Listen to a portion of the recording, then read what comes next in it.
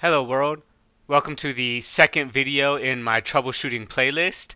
I have a channel where I'm building my own digital assistant named Shane, like Jarvis from the Iron Man movies and comics. So go ahead and check out those videos, and in the last video I did on this channel, I did a video where I could detect new IP addresses on my home Wi-Fi network. And as I was going to release the video, I kept getting an error and it was getting me very upset. And I even went on Stack Overflow and I couldn't find the exact answer. So the error I'm getting is called type error unhashable type list, or you might see unhashable type dict for dictionary. And so let me show you how to fix that, or at least how I fixed it. So let's say I have this is a simplified version of the code I was using, but basically it had a scanner and it had a list or a dictionary of keys and values, and it had everything, right? Like the vendor name, my MAC address, IP addresses, and so this is just a shortened version of it. And in that scanner, I would get an IP address. So let's say this was like a laptop, then the IP address. This was the PS4, and this was an IP address. This was the I don't know, an iPhone, and so on. And it would return this. Then it would make a list, and for each key and value in the scanner, so up here, items, we appended the value, right? So a value, if you're not used to key and dictionary, this is the key, this is the value. So for every value in there, we're going to append to the scan right here. All right. And now this is just a shortened version. There were several types of append. And then so I took it and I made a code called a known IP list. And for each IP in this scan, then I'm going to append it to this IP list, right? So this IP into this IP list. Okay? So it looks kind of funny. It looks like I'm duplicating efforts, but this is because it's just a shortened version of this code. Then I put it into a set. Okay, so when you put it into a set, you can do cool things like set.difference and find out the difference between this this known IP list, which is exactly what I did. So when I got to this point though, so let's run this, I got this type error unhashable type list. And in this video, I'm going to show you how to fix it.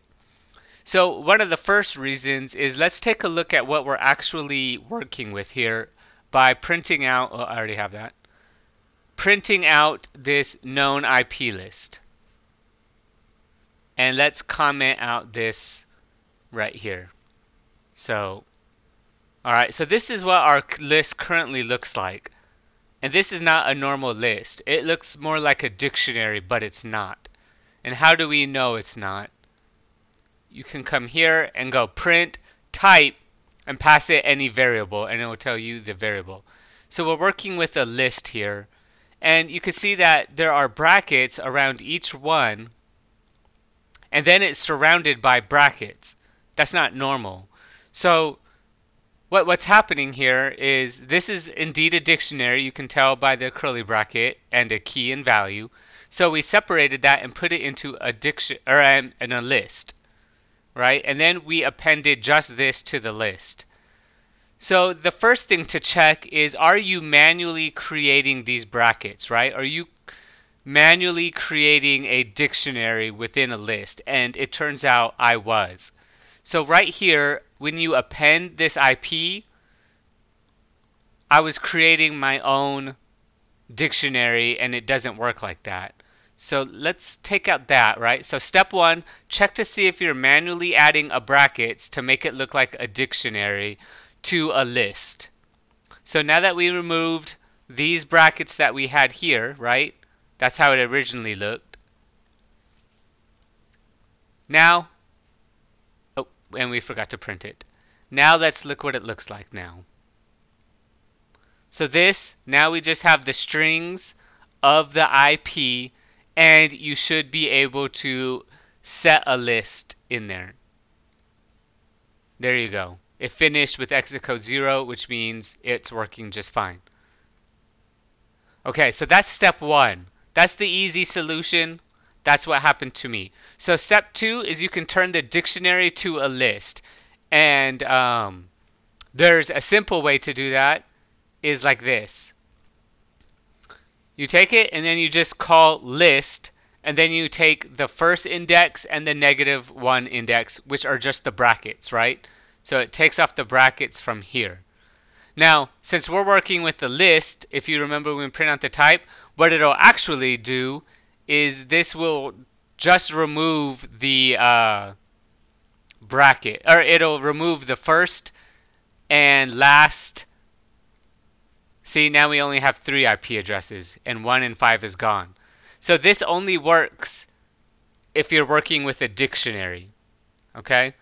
So the real way to fix it is to iterate through it and extract the values into its own list.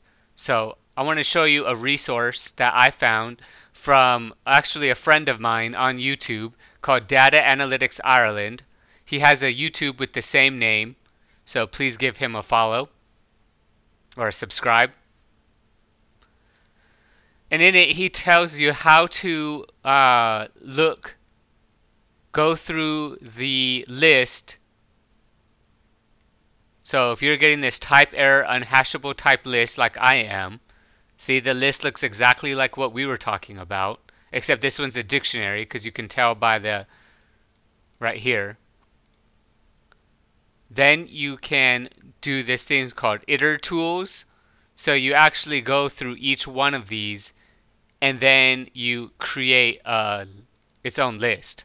So you're making a list from this set of list, and then you're iterating through this, and then it extracts just this right here, just these codes right here. And then in his version, he removes the duplicates within the set. That's up to you. It depends on what project you're working on. So that's pretty much it. Check how you're building your list, especially if you're appending to something, and see if you're putting brackets around a thing. The second one is if you're working with a dictionary, try changing it to a list and then removing the brackets manually. And again, just note, if this is already a list, you're just going to remove the first and last values, and you don't want that. And then finally, if those don't work, and I will leave a link in the description to this article, then you go here and iterate through it and fix it yourself. Alright, so I hope this helps somebody. As long as it helps one person, I'm okay. Please subscribe to my channel if you want to see me build my own digital assistant named Shane. And thanks for watching. Goodbye, world.